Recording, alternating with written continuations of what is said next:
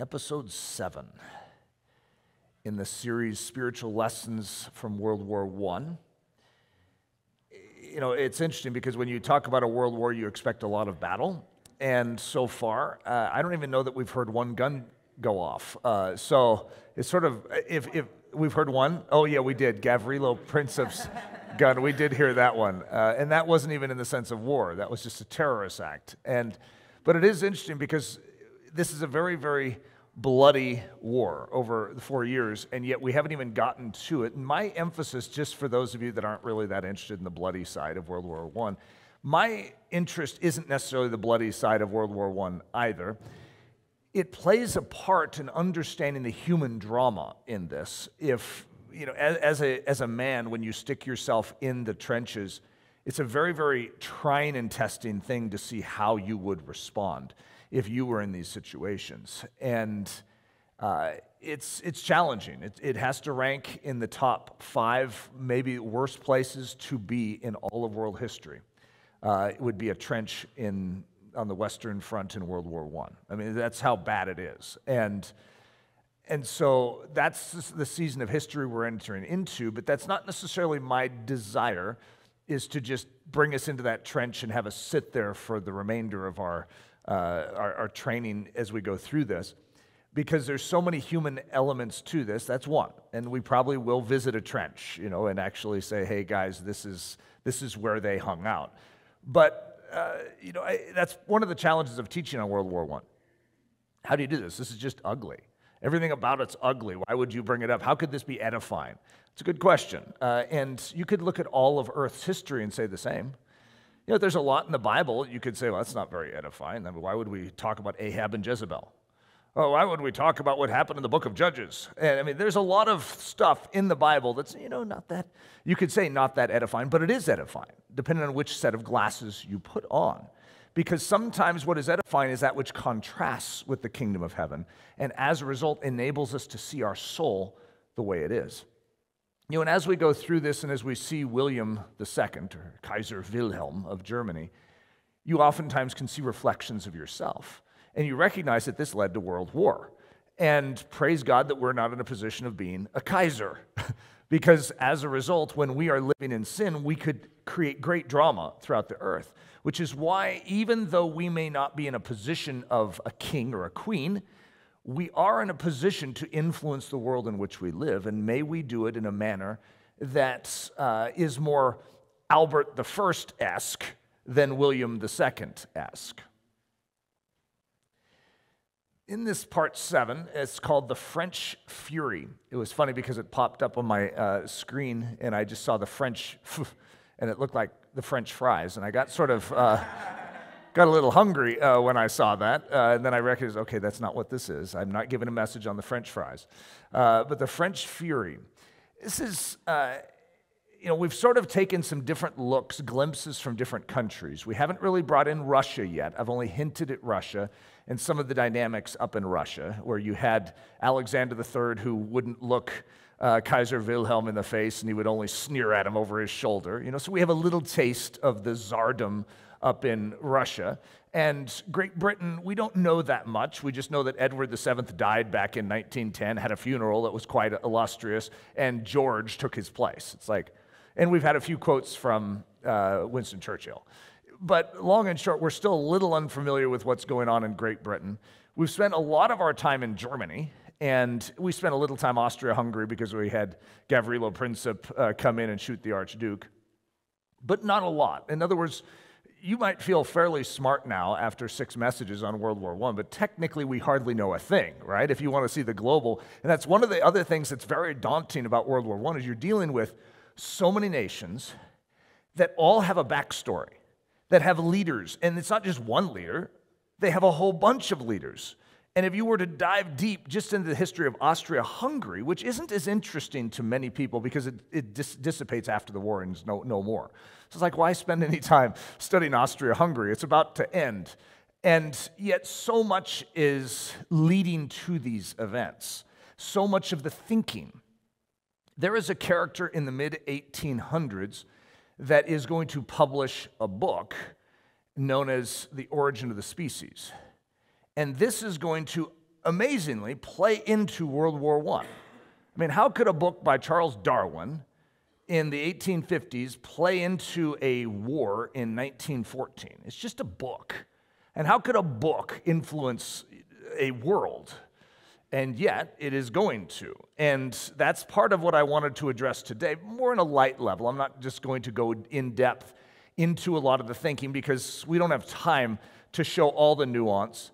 But you can at least, we can sort of surf on the wave of it and go, wow, that is quite interesting. The country of France is struggling, and they've gone through tremendous upheavals.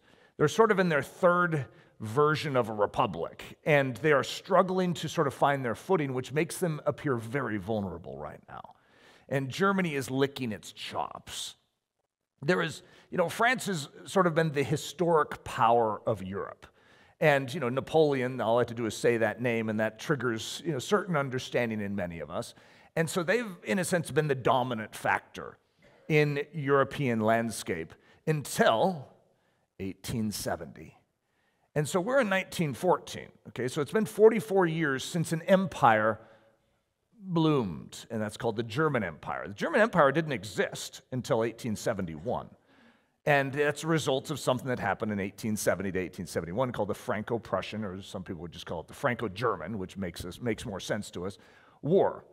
France and Germany are going to go to war, and it's not going to go so well for France. The power that's used to winning, in fact, no one would have ever thought that they could even lose this. And yet the shocker of all shockers, Germany's going to come out on top, or Prussia at the time. It wasn't actually a nation.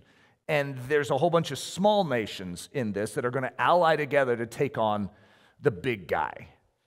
And France is going to lose big. It's going to lose big. And as a result, you're going to see a whole bunch of dominoes fall. One of those dominoes is Germany is going to become a nation. Suddenly, the biggest nation, most powerful nation in all of Europe switched from being France to Germany. And Germany just started existing, and it's already the most powerful nation in Europe. Okay, that immediately destabilizes everyone else, because now suddenly you have a new boy on the block, and obviously likes to fight. And so you can just sort of feel the insecurity that's now breeding, and why Germany feels like everyone's out to get him. So that's the insecurity of William. It's like, hey, how come no one respects me? No one really likes you. You're new. You don't deserve the privileges of the long-standing empires around here. And you're a bully. You're just sort of a rude character. So this is going to lead to something that I'm going to refer to as the French Fury. That's actually the name of it. If you translate it, it's called the French Fury, which I think is a pretty cool title. So if you've ever heard of the Treaty of Versailles, that's a famous statement. However, in 1919, there was a Treaty of Versailles, and it is going to be the finishing touches to World War I. I don't want to give any spoilers of who's going to win World War I, because if you don't know, I don't want to tell you. I mean, that's part of the fun of going through a series here. And yet, the Treaty of Versailles is going to be the finishing touches to World War I, which, just hint, hint, is actually going to lead to World War II, because the treaty is going to be so unfair and biased in one side of the ledger that it's going to create a whole catastrophe moving forward. Ironically, that's not the first Treaty of Versailles. There's a Treaty of Versailles in 1871. And France, after losing the Franco-Prussian War, is going to be humiliated in and through this treaty. First of all, Versailles is the palace of French kings. So where does Germany, this new startup country, want to have the meetings? Basically in the spit-in-the-eye location in France, to say, hey, let's take one of your power positions and let's humiliate you and have you bend your knee before us there. Okay, so this is uncomfortable at every level. And the French aren't really enjoying this process, if you can imagine. I mean, they're a proud people, but so are the Germans, so are the Brits. I mean, everyone's a proud people, if you want to say it. That's human nature to be proud.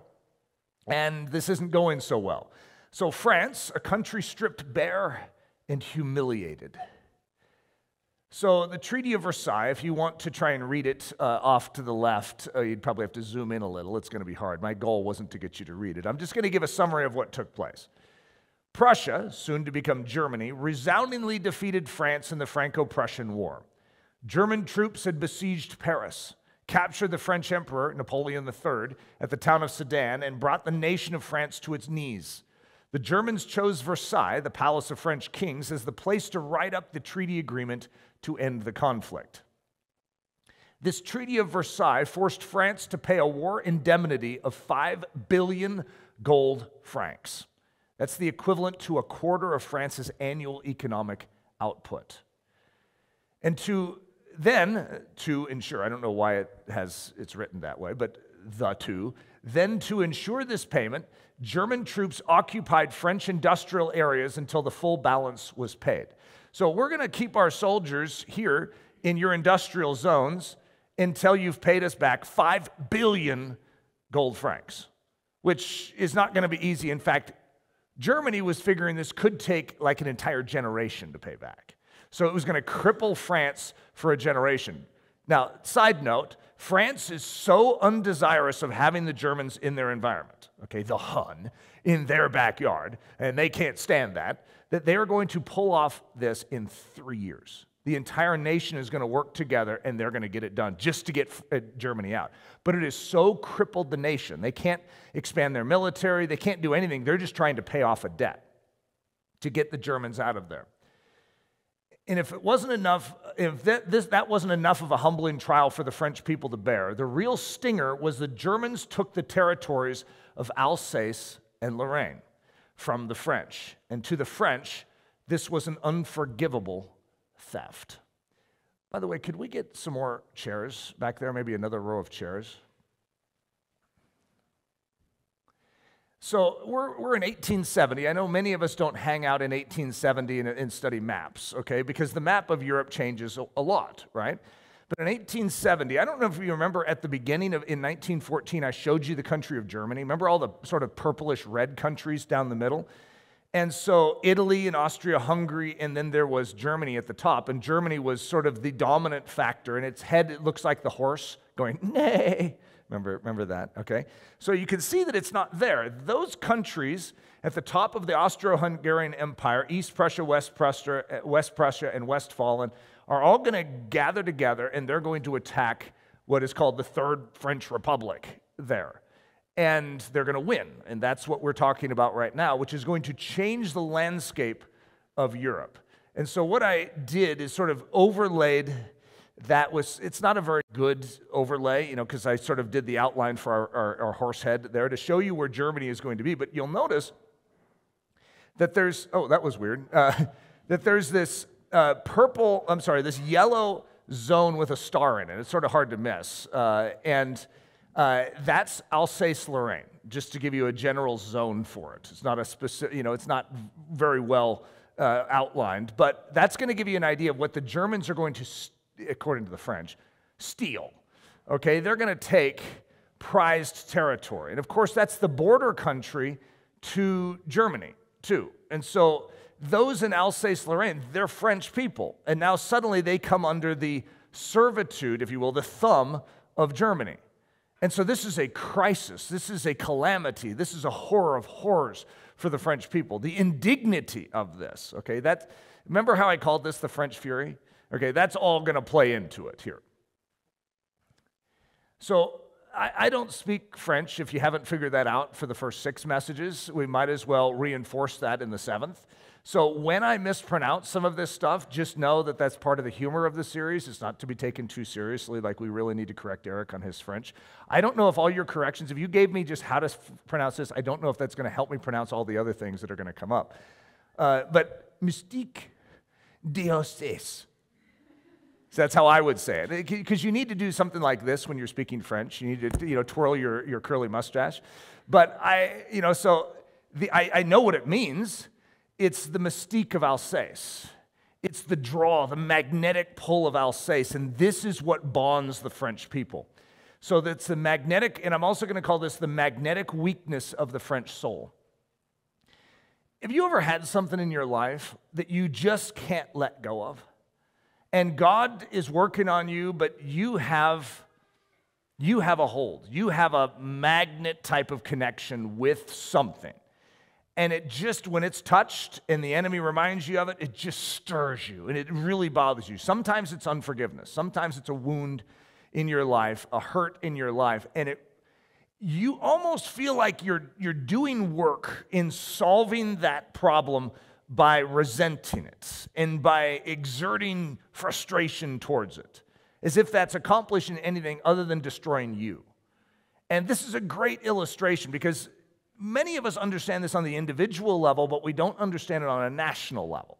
I mean, what a strange thing to have a national level issue where everyone in the country immediately is bonded to one thing. It's like mystique de Alsace. That will stir everyone else. You just bring up Alsace and Lorraine in a conversation, and every French person immediately has their hand ball up into a fist, and they start looking for their sword. They want to kill a German right there and then. They hate the Germans, and there's reasons for that go down through the centuries, but the fact that they stole Alsace and Lorraine from them, and it just stirs them up. And none of us can really relate to it. It's not something that we can identify with, which is why we need to touch those zones in our life where we have that tenderness, where there's things in our life where we're extra sensitive to. The French have that. So here's Winston Churchill. I put a new picture of Winston Churchill. I thought this one would get it, for whatever reason, he's sort of a humorous character to look at, too. And so this comes from his book, The World Crisis, which is about World War I. One night, the German ambassador, this is before World War I, he's just reflecting back. One night, the German ambassador in Great Britain, still was Count Metternich, whom I had known for 10 years, asked me to dine with him. We were alone, and a famous hawk from the emperor's cellars was produced. We had a long talk about Germany and how she had grown great, about Napoleon and the part he had played in uniting her, about the Franco-German War and how it began and how it ended. I said what a pity it was that Bismarck, Otto von Bismarck, remember in Realpolitik, he's the big guy in the chair that's the realist. What a pity it was that Bismarck had allowed himself to be forced by the soldiers into taking Lorraine. And now Alsace and Lorraine lay at the root of all the European armaments and rival combinations. He said these had been German provinces from remote antiquity until one day in profound peace, Louis XIV had pranced over the frontier and seized them. I said their sympathies were French. He said they were mixed. I said that anyhow it kept the whole thing alive. France could never forget her lost provinces, and they never ceased to call to her. It's like sort of one of these strange things, almost like a Lord of the Rings type of thing. Ooh, come get me, save me. War is just pending. You see, it's not just the Germans that want war. In a strange way, the French want war, but they don't want to take over Europe. They want their territories back. Germany knows that. Okay, that's going to play into this too. Oh boy, aren't you guys getting into this message? The French response to the humiliation. So they were humiliated. They had to bend their knee in the palace of French kings. They had to pay back 5 billion francs, and their property was stolen. And so they have something that they've been cultivating. And this is their response. And it's not just a few people. This is the nation. And it even had a name to it. And I don't know that I can pronounce it correctly, but revanchism. Did you hear that? It sounded sort of French when I said that, revanchism. And do you guys know what that means? Our equivalent would be vengeance, revenge. You can sort of see it in there, right? It's an entire philosophy of the people. Revenge, nurture it, cultivate it, fan it into flame, because this is what's going to get our property back. We can't forget this. So Barbara Tuchman says it this way: the memory remained a stationary dark shadow on the French consciousness. Now, I'm not even going to try and read that statement. I'll translate it, though. Never speak of it. Think of it always. You guys see a little unhealth weaving into the French countryside with this one? Never speak of it. Think of it always. Okay, by the way, if we're teaching Christian thought, this is the opposite. This is the wrong direction, guys. This is the type of thing that eats away and rots the soul. It is a root that actually is bitter to the entire life. And this entire nation is convulsing with it. So Victor Hugo, many of you know Les Miserables, and this is a quote from him, not from the book, just a quote from Victor Hugo.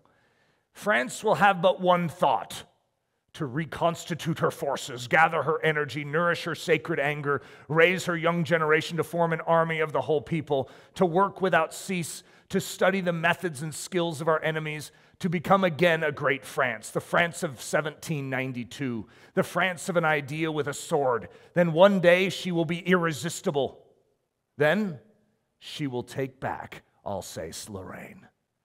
Okay, now, like I said, we have to be invited in if we're not from France. This makes no sense. It's like, why, even the conclusion of all of that, why do they want to become a great nation again? To take back what is rightfully theirs. Okay, this is consuming them, and it is contorting their soul, in a sense, destroying them. Barbara Tuchman says this: the one thing that held together all elements of the army, whether old guard or Republican, Jesuit or Freemason, was the mystique d'Alsace. The eyes of all were fixed on the blue line of the Vosges. So there's our little, if you want to call it the blue line, that yellow. I should have made it a blue line, but it's sort of hard when I have France being bluish. But that line, that's the territory that the French are after. And so if Germany's going to attack, what are the French going to go after? Now, let me stop right there. What do you think the Germans know about France? They know that France has deep resentments, and they know what France wants back. And as a result, you have an enemy that functions very similarly to that. If he sees resentment, if he sees unforgiveness, if he sees that root problem in your life, he is going to play it against you. Which in Scripture we understand, Paul is going to say, we should forgive. Why? Because we don't want to be played by the enemy. We know his devices. We know what he's up to. And so we need to let these things go, lest we give the enemy place. And so you could say the same thing to France. France, you may want to forgive your ancient foe. Why? We can't do that because that resentment will be used against you. So the Germans, you could get all stirred up with the French on this, and I don't know which side you're taking, and you might be sort of like me. When it comes to France and Germany, it's really hard for me to take a side. Like I said, I tend to side with Great Britain, who, by the way, isn't doing very well at this time either. They're in the midst of sort of their own little civil war. The whole world feels like it's falling apart right now. We have no strong leadership in any nation. Even America has Woodrow Wilson, which, there's debates on that throughout history, how strong of a leader he was. It's like if we could just go back in time and have Theodore Roosevelt again. Just, rewind the clock just a little and grab Theodore. And every nation feels that. It's like, wow, we just, like in Germany, we lost Otto von Bismarck, we lost Schlieffen, we lost our great leaders. And now we have William II at the time we need strong leadership. The same is true. Alexander III for the Tsardom in Russia. Now they have Nicholas II. It's like, oh boy, everyone feels like, and ironically, Isaiah 3, now I've mentioned this before in this series, Isaiah 3 is going to talk about judgment coming on Israel. And the first movement of judgment isn't drought, isn't disease, it's the removal of leadership strength. It's the removal of manhood from the nation. And what we see, and then you put children in charge. It's like, boy, does that sound familiar with what's going on in World War I. It's like a whole bunch of children got put in charge, and like kindergarten rulers are now in charge of the world, and you feel like, this isn't steady. This is not going to work very well, and you'd be right. So the Germans are just as upset about all of this as the French. And you could say, what's their issue? They're the big dog in Germany. Well, they're encircled. It's a necessity. They have their reasons, right? But they also have reasons for why they feel they need to crush France.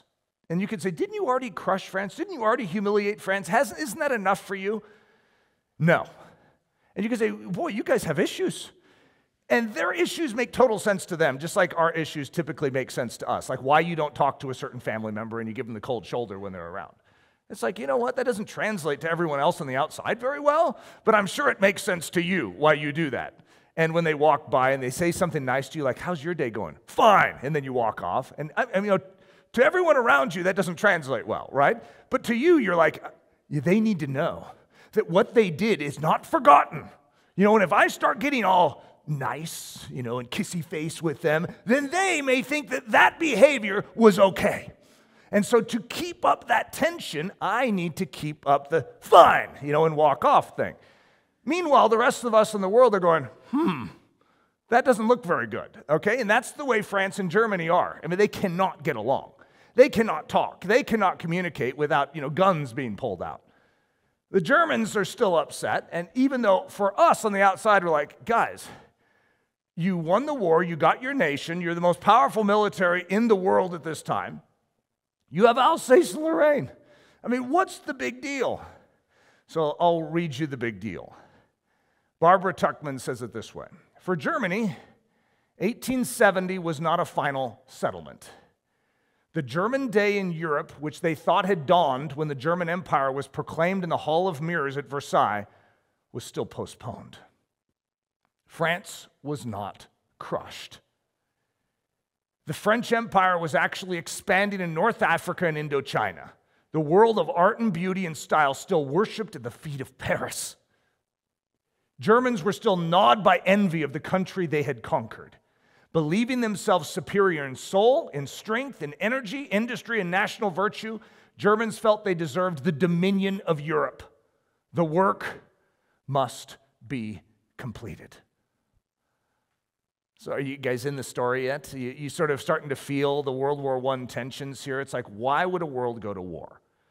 And there's a whole bunch of countries here that don't want this war, and a lot of people in Germany that don't want a war. Even Wilhelm II, he wants to bluster and talk about it, and he just wants France to capitulate and give up, right? He doesn't really want to fight, but their entire orientation is ready to fight, and it's pretty difficult to stop what we see taking place.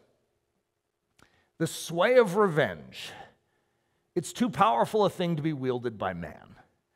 When you are carrying around vengeance, revanchism, again, I'm probably saying it incorrectly, but when you're carrying that around, it will overwhelm you and cause you to do things that are beyond what you would want to do.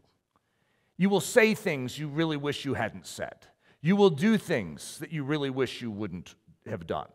I mean, murder oftentimes can come out of this, and you would have never said, oh, I want to murder someone, but in a sense, you sort of wish you could. And that is unrestrainable in the human soul. You were not meant to wield it. It is too big for man to carry. And so when there is an injustice, God teaches us a proper means of handling it. And it doesn't sound strong enough to us when he says, forgive that. God, I can't because it needs to be addressed. Would you give it to me? Because I am big enough to handle addressing those things. And part of forgiveness is a faith issue of trusting God with justice. Trusting God is greater. And God also wants to train our souls that this is nullifying the chief purpose that we have, which is to reveal Him. And love is His chief language. And He is willing to show mercy and willing to forgive and willing to even love His enemies. But this revanchism, this vengeance, spoils the entire, the milk inside of our soul. It spoils the purpose. It spoils the reason we're here, which is to reveal the invisible realm. And that is not how God behaves. We have a God who is merciful to us, even though we deserve far worse than, we've done far worse than what the Germans did to the French. And yet God has not responded as the French. God has responded very differently, and He wants to show us this pattern, not because it's weaker. Ironically, it's stronger. You want to win a war, follow Jesus as your commander-in-chief. And yet most of us would look at Him, He's like, that Jesus is the classic pacifist. He's not going to do anything about it. He's going to let evil run rampant throughout Europe. He's not even going to lift a finger. You don't know your God well enough when you say that. You need to recognize that our God is just. Though He is mercy, His mercy is not a weakness. Though He is love, His love is not a weakness. He is a God who redeems. I mean, it sounds strange to win your enemies in and through love. It's like, what a strange mechanism for winning a war. By winning your enemy and having them all repent. It's like that's a strange mechanism for defeating a country. And yet, revival is one of the greatest methods for changing hostilities and dimming that bright flame of revenge. Romans 12:19 says it very clearly. Revenge is mine, says the Lord. This, don't try and carry it around. You see, when you carry this around, this becomes a great liability to your soul. So I have it's not a scripture quote, but it's sort of, to the French it might as well be, because this was the scriptures for them. Revenge is ours, says the people of France. And this even has a name. You'll notice that I put a name behind it. It's called the doctrine of the offensive. And ironically, it's a name almost with two meanings, even though I don't think they meant the first meaning that I could bring up, which is like the offended. The doctrine of the offended would be a good way of saying it. However, what it translates to them is the doctrine of the offensive, which means we never play on the defensive, we take it to them. And that's their entire mentality. The French snarl and sneer and spit upon any notion of building a defense work and saying, oh, let's defend ourselves against Germany. No, we don't defend ourselves against Germany. We take Germany. And it's a complete, it's throughout and replete in their entire military system. The doctrine of the offensive. And I said underneath it, and it's 7 beastly horns. So it probably has a lot more horns than this. I'm just going to pick 7, and I'm going to try and explain how the French thought in this exact time period by giving you a few ideas, a few thoughts. So the first one, which is the name, this is actually what they would say is the doctrine of the offensive, élan vital. I don't know if I'm saying it correct. It's a pretty cool phrase, which is the vital impetus or the driving force. Their soldiers had élan vital. And when I study it, my first blush is that is great. These guys fear nothing. And they are always on the offensive, and they are willing to go into any situation. It's a certain virtue and nobility in the way they view sacrifice in battle. So like the leaders of the military, so the officers in a time of battle would actually stand up even amidst the hail of fire of bullets and of artillery shell, and raise their hand in the air as if to show, I do not fear anything. And if your leaders don't fear anything, then the soldiers under them don't fear anything either. But when something's flying at you, to stand there with your hand up in the air, and by the way, with a red cap and red trousers, and I'll get into this, but the French would not camouflage. They considered it weakness. Why would we camouflage? We want the enemy to see that we don't fear them. You guys might want to rethink that. That's really not the best idea. That's like what all of us are thinking.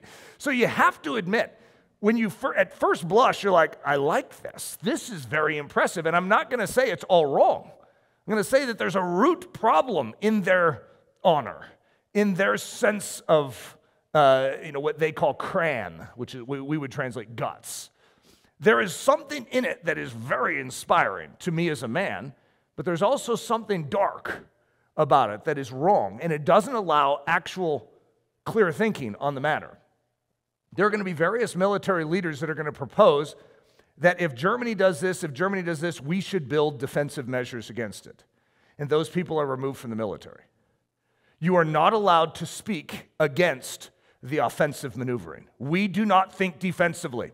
We think offensively, which ironically sounds a little like some of my sermons. When I say, God has given us no defense, no armor for the back.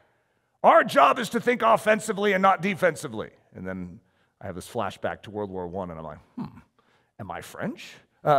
Because that's exactly how they thought. And so I esteem it. I like it. However, as I study it, I'm like, yeah, you probably should build some defense ideas into this. Because Christianity is both.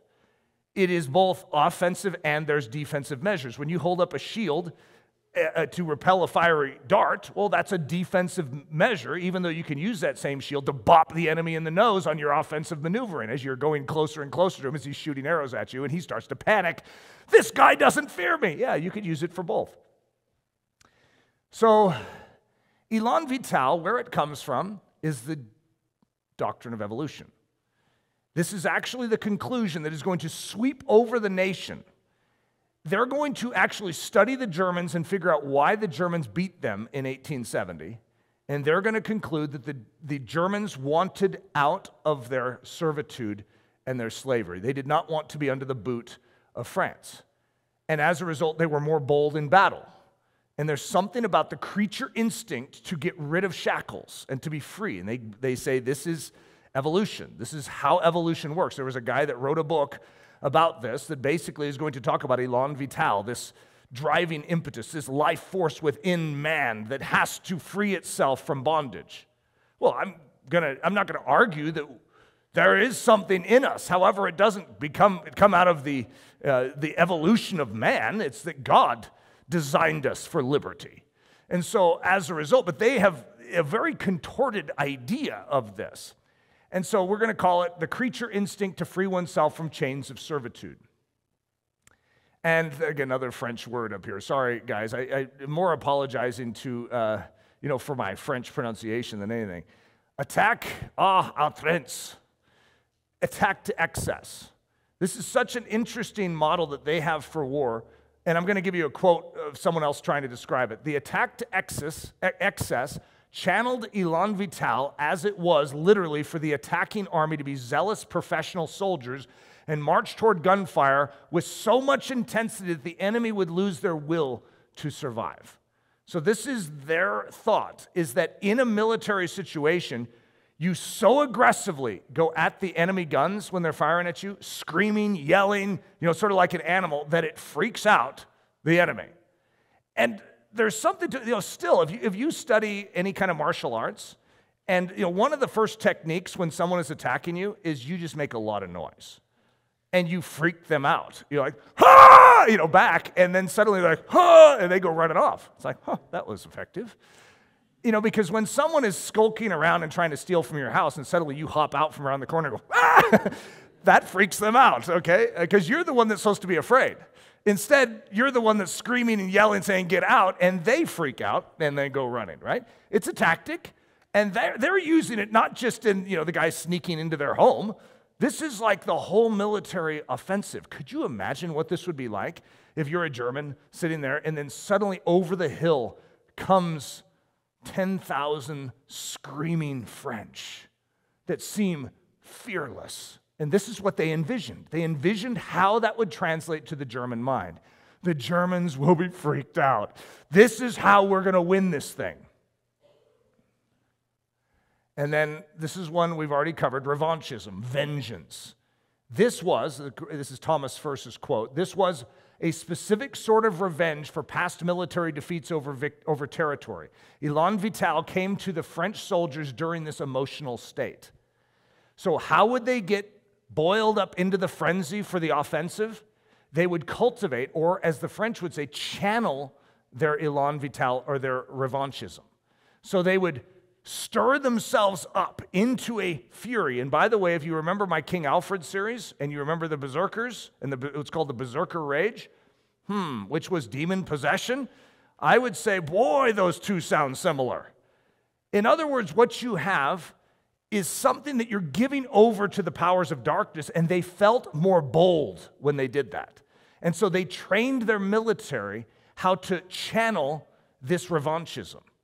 Alsace, Alsace, Alsace, Alsace. I don't know about you, but I'm already concerned about the health of France. Okay, this is literally overriding common sense. It's like, are you sure this is healthy?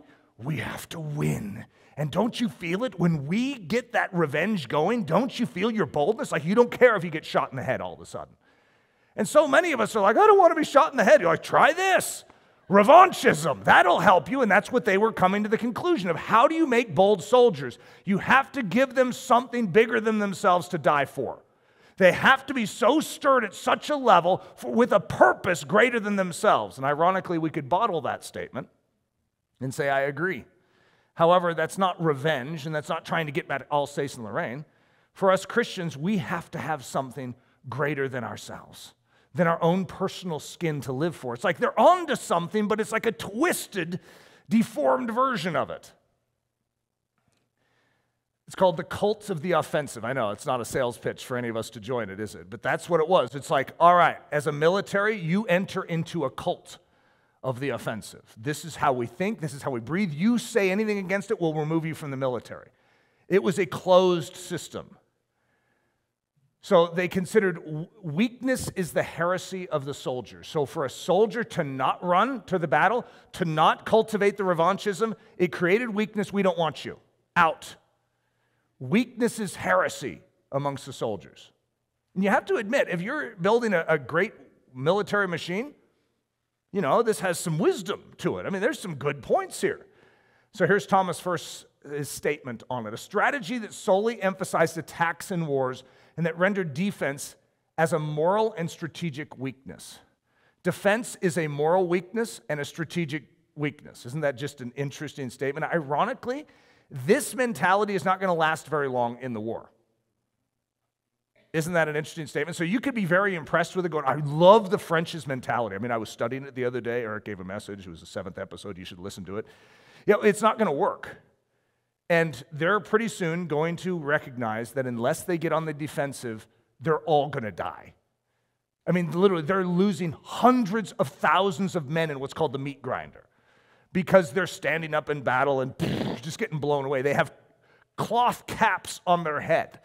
They have no defense because they don't need defense. That's moral heresy to do it. And as a result, hundreds of thousands of these men that believe this are going to be obliterated in the first few weeks of World War I. Number 5, here's the name of our message. Aren't you guys excited that we finally got here? It's called Fury Francois, French Fury. Sorry for those of you that speak French. I know there's some of you in here that are like just wanting to get up and say, here's how you pronounce it, Eric. Believe me, I'll get that. I'll have people that'll text me some great solutions for how I could solve this. So here's what it is. That word is a vivid description of the animated French soldier channeling this uber-aggressive approach to conflict. So when you're doing this, how would you describe it? It's French fury. That's what they're bringing to battle. They're bringing fury. Number 6, red kepis.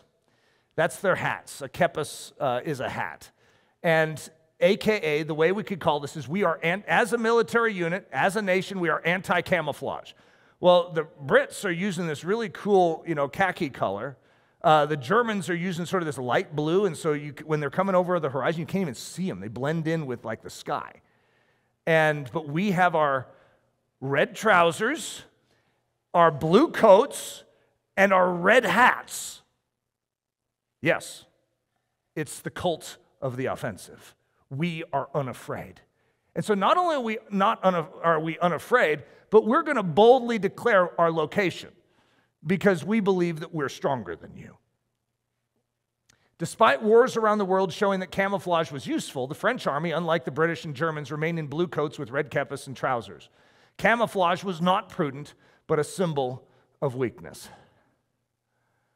So here's at least, I don't know if you can see it very well, but this is the French going off to war in 1914. And if I gave a contrast with the Brits and the Germans, you'd understand how loud these guys are. And imagine standing up, because the officers would have their white gloves, and they would stand in the battle with their white glove. Okay, it's like, please strike me, and they're all going to be killed. I mean, this is just like, it is one of the craziest storylines because all of us could esteem the nobility of it, but it's a nobility from a previous era before artillery shell and machine gun fire. And when you have your rifle, but you don't know how to shoot it very well, and it can only shoot this distance, right, accurately. And so a guy could stand up and risk his life, and, there's an odds-on, possibility he's going to survive the day. And wow, that was inspiring to all the men. There is no possible way he's going to survive the day now. When someone is going shooting machine gun fire across the horizon, and this guy's standing there, how many times over do you think he can survive that? And when artillery shells going off and literally blowing people back, unless they are in the ground, unless they are somehow dug in, they're just all dead. And this is exactly how World War I is going to start. Number 7, the purity of the ranks. They were also anti-reservists. The way that a nation, when it comes to war, in modern warfare, they're going to bring up volunteers or reservists, and this is critical. Germany has so many more soldiers because they're willing to use their reservists. France at the beginning is really struggling in their military doctrine if they should use it. Most soldiers do not want reservists. Why?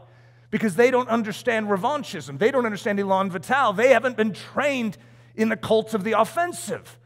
They're not initiated to this. We don't want that person next to us. That's going to add weakness to our ranks. And so everything about this is counterintuitive to winning World War I, and yet everything about this is how they're going to approach it. The army discriminated against the use of army reservists, for they did not possess this same warrior spirit that those channeling, I don't like the word channeling, but that's the word they would use, channeling the élan vital possessed. So here's a guy named de Grand Mason, and he said, this is the same idea that I just expressed. Risking your life at every step for hours on end is not a game for the common man. The common man is not fit for war, which those of us that are common men would probably say, yeah, agreed, you don't need to draft me up, I'm fine here. But the military of France had so cultivated this that they were afraid of bringing in the common men into the ranks lest they just, mess it all up. Number 8, immunity to transvalitis. So transvalitis sounds like a disease. It is. In the French mind, it's a disease. And it's this, okay? Say I'm a leader, a military leader, and all my men are dying. Transvalitis is the fear of losing all your men. It's the fear of actually being decimated. And so what the tendency is to retreat, is to turn back. But that's a disease to the French. So as a result, they want to train their leaders that even if everyone dies, they die for a good reason. But there isn't a point where you turn and run. And so all of us would be like, if you're a soldier in that situation, you can imagine the common man walking into that going, well, what if we're surrounded? I mean, do we just sit there or do we fight? I mean, do we run if we had a chance? What if there's an opening? Can I get out of it? No. And so this is a paralyzing thing. Ironically, it's going to play a pretty big role in the very beginning of the war, too. So this is how I'm going to define it. Never dreading the extreme loss of life in battle. Could you imagine trying to become immune to that? All these men that you love are dying, and yet you need to be immune to feeling about that because what you're serving is mystique de Alsace. You're doing something greater, for something greater than yourself. Transvalitis is that potentially paralyzing fear among the general staff of losing too many troops in battle, causing them to pull back on the defensive instead of maintaining the offensive always. We never go on the defensive. So the Germans sack, betting on the revanchism of the French. The Germans know that all the French are totally magnetized with one thing. They want Alsace-Lorraine back.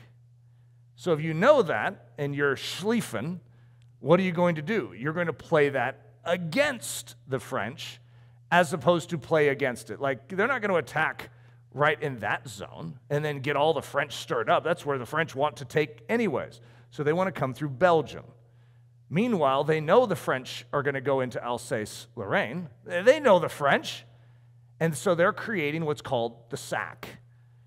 They're going to give the French the sense that they're winning. And they're going to keep pulling back. And the French are like, yeah, see, our offensive is working. And they're going to wrap them in a sack and then turn it on them. I just described the beginning of World War I for the French, and hundreds of thousands. That's not an exaggeration. Hundreds of thousands. Just like in one day, 75,000 French could die. It is such a massive number of casualties that the French people have no grid for this. No grid whatsoever. Barbara Tuchman says it this way. Essential to the plan was a deliberately weak German left wing on the Alsace-Lorraine front, which would tempt the French in that area forward into a sack between Metz and the Vosges. It was expected that the French, intent upon liberating their lost provinces, would attack here. And it was considered so much the better for the success of the German plan if they did. For they could be held in the sack by the German left wing while the main victory was obtained from behind. 2 Corinthians 2:10 through 11. Now, whom you forgive anything, I also forgive, says Paul. For if indeed I have forgiven anything, I have forgiven that one for your sakes in the presence of Christ, lest Satan should take advantage of us, for we are not ignorant of his devices. So the enemy has devices. His entire design is to get us into a sack, is to distract us. He wants to move over here in our life, and so as a result, he's going to bait us with our magnets, with our mystique de Alsace, with that one part of our life where there is hurt, where there is a pain that we desire remedied. Okay, this happens in various things. We could have something in our life which we are unwilling to let go of. And so, say, relationships with the opposite sex, the pursuit of the opposite sex, and God's like, could you just entrust that to me? But we can't, because we want to solve this area of our life. So what does the enemy do? He creates a sack. In other words, he wants to bait us into that point of magnetism so he can strike us in a different way. God says, look, I can help you win this thing, but I need you to let go of Alsace and Lorraine. I can't, God. I can't. That was theft. That was wrong. I'm not going to say it was right, but I'm going to say, can you let it go? Can you entrust that to me? Can you put that vengeance in my hands instead of trying to take it in yours? You see, the French are vulnerable because of this weirdness that has crept into their thinking. They are controlled by vengeance, and as a result, they are being played in this. And I'm not saying I'm necessarily cheering on the French in World War I, but I sort of am. I don't know how to describe it. It's a weird thing because the German army, it's not Hitler. I mean, they didn't do anything that bad. I sort of like William II, but I don't want France to have that sledgehammer on their head. There's part of me that feels like they're being attacked here, and I want to see them stand their ground. However, I really want to, if I was going to be a consultant to them, it's like I really want to be a diplomat that talks to Germany, talks to France, and what can we do about Alsace-Lorraine? That's a little better than this. Okay, can we work something out? That's like classic Eric here. There were plenty of people back then that were thinking the same thing. Winston Churchill's been thinking that for a long time. That's why I read that quote. So we have the tension. Lest Satan should take advantage of us. Why should you forgive? Lest Satan should take advantage of us. And then look at this line. For we are not ignorant of his devices. And I would say, I don't know that that's true. I think many of us are ignorant of his devices. When it talks about before the sun goes down, making things right and forgiving, lest the enemy gain place in your life. Why? Why would he gain place through that? Because there is a gap or a crevice in our life that is created through disagreement with the kingdom of heaven. It's like a snowy day, it's frigid cold outside, and I say, hey guys, could we leave the windows in here shut so we don't, work the furnace too hard, and we can maintain a good temperature in here, and then one of you is like, no, and you just open up the door and all the windows, and what do we have? We have outside temperature coming in through that disobedience. And as a result, the atmosphere in here becomes chilly. This is exactly what can happen in our lives when we walk in a disagreement with the clear revelation of Scripture. 1 Corinthians 7:5.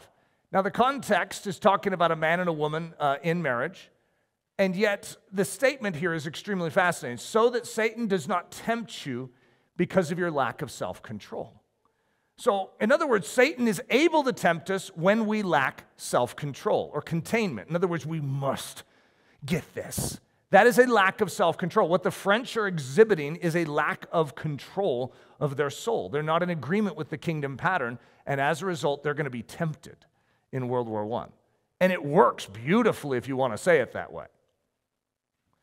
The cost of unforgiveness. The cost of unforgiveness is a battle in World War I that I could summarize as the battle of the frontiers, getting caught in the sack of vengeance. An unscrupulous enemy. Now, I admit, Germany's sort of mean, okay? That what they're doing to France and what they're going to do to France is not something I want to cheer on. And it's unscrupulous. It's devious. Just like our enemy. Our enemy is very similar to what we're going to see the Germans do in this. So here's just an illustration of what's going to happen right before this, right before World War I in the Mediterranean. According to the, and I can't say this German word, Kriegsbrauch, or conduct of war manual issued by the German General Staff, the putting on of enemy uniforms and the use of enemy or neutral flags or insignia with the aim of deception are declared permissible. So in other words, say you are a ship in the Mediterranean, and it's known, if you're German, they may attack you right now with where things were at, okay? And I could explain that, but I'm not going to go into that. So what they did is they put up a Russian flag and put on Russian uniforms. And they masqueraded to the Allies that they were a Russian ship. And listen to what it says. As the official embodiment of German thinking on these matters, the Kriegsbrauch was considered to supersede Germany's signature on the Hague Convention, of which Article 23 prohibited the use of disguise in enemy colors. So a Hague Convention, which is a peace conference, which is going to cause all the nations, and Germany signed it, to say, we will not do this. Look at these turkeys. We haven't even started the war, and the first thing they're doing is sticking up a Russian flag and dressing in Russian uniforms, which is directly against the agreement. In other words, you cannot try and deceive your enemy that way. You see the French going the opposite. We're not going to deceive. We're going to wear our red trousers and our red hat and be proudly French. The Germans are more subtle.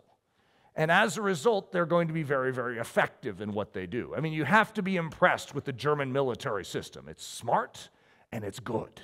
And it looks like it's going to win World War I. Now, I haven't given any spoilers away of who's going to win, right? But the French, they're not looking so hot. They're getting caught in the German sack. The Germans, yeah, they blundered. They went into Belgium, which is going to awaken Great Britain. And it's going to bring Great Britain into the war. But they have 950 hours. Can they crush France? Can they get Paris in 950 hours? Isn't this exciting? Now, since the war went on 4 years, I've already given that away. Some of you are like, I'm a little dubious about the fact that they're going to win this in 950 hours. 1 Peter 5:8, be sober, be vigilant, because your adversary, the devil, as a roaring lion, walks about seeking whom he may devour. We have an enemy that is looking for mystique de Alsace points in us. And as a result, we need to allow the Spirit of God to work in those areas specifically. Ephesians 6, take up the whole armor of God, that you may be able to withstand in the evil day, and having done all, to stand. Above all, taking the shield of faith with which you will be able to quench all the fiery darts of the wicked one. God has given us armament that isn't just able to sustain us, but it enables us to win. We have been given what we need to be victorious in this battle. When we heed wrong mentality and we cultivate vengeance, for instance, what the French are going to cultivate, World War I is going to be very difficult for them as a result. In other words, their very mentalities that they're going to bring into this are going to have to be checked, and they're going to have to be convicted about their mentalities. And it's pretty ironic when one of the main sponsors of the cult of the offensive is going to call France to go on the defensive. You could imagine how hard that was for Joseph Joffre to come to that place and to call his troops to the defensive, because that was heresy to the French. It's either that or lose your nation. You choose. It's sort of like you either come in alignment with the kingdom pattern, even though you may think that sounds like weakness, to show mercy, to forgive, and to love. However, it's the system that works. God knows how he built us, and he knows how to win the battles and win the war. Father, I ask that you would build us as soldiers, good soldiers, and that we would be aware and alert to the enemy's devices, and that we would live in such a way where there is nothing that can bait us in the wrong way, but that we have relinquished those places of hurt and harm so that you can truly lead us effectively into this battle. Lord, we trust you. It's in the precious name we pray. Amen.